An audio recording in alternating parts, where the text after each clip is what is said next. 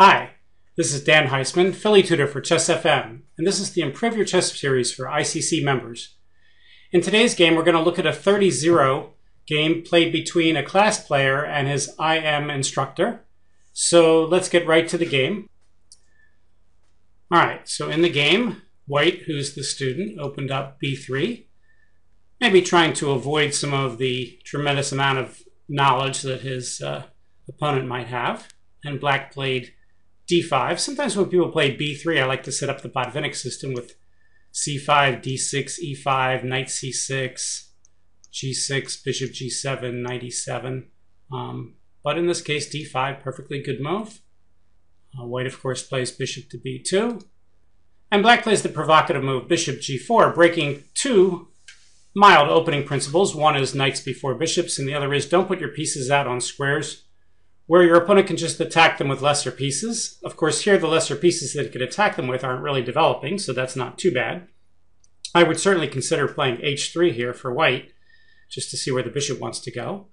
White played the unusual move, f3. You know, beginners aren't supposed to be doing f3s because next thing you know, bishop here, pawn here, e6, pawn takes, fool's mate or something. But White's a little too good for that, but he still plays f3 and bishop f5.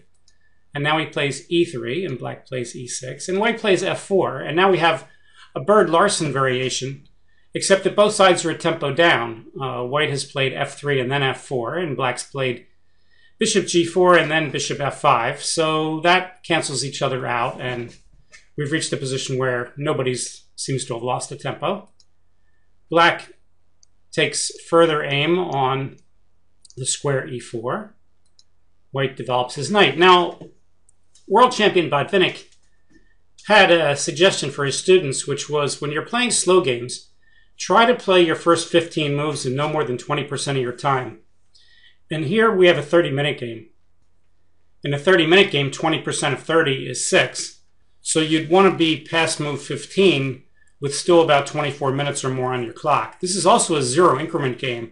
So it's very, very important not to drive yourself low on time, because in zero increment games, which of course are not the rule these days in important games, it's very, very easy for the clock to become more important than the board.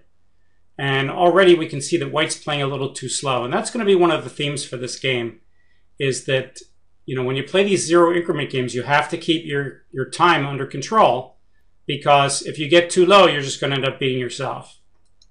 All right, so Black plays h6. The idea is that if White ever wants to play knight h4, Black can preserve the bishop with bishop h7. And White plays knight c3. And again, look at his time. He took 1:16 just to make a developing move in a situation where Black had no threats. And that's how you get yourself into trouble. Everything's relative. If you take 1:16 in a 90-minute game, that's perfectly reasonable. If you take 1:16 in a 30-minute game in this kind of position, that's actually a little too long.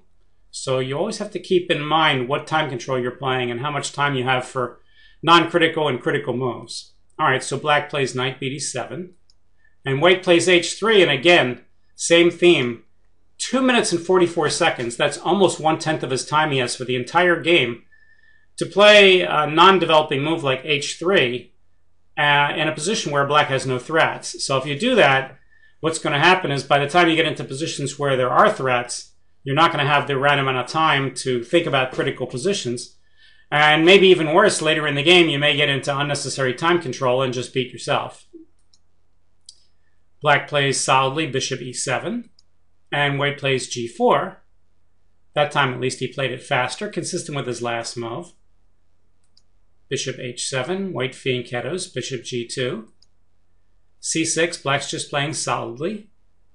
White plays d3, sort of an understandable move. It weakens c3, but it